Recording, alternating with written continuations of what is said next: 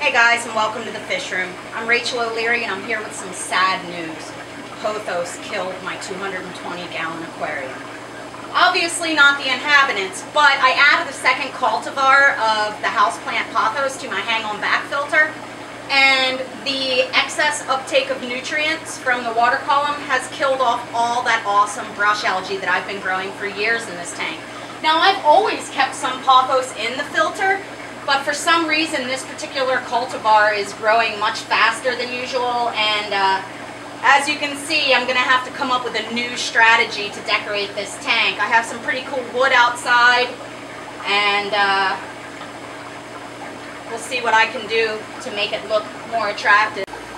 You can see the houseplant growing here out of the back of my hang-on-back filter. Now, I simply have this filter on the tank for surface disruption, and I've always grown this houseplant in this filter simply because these guys produce such large amounts of waste.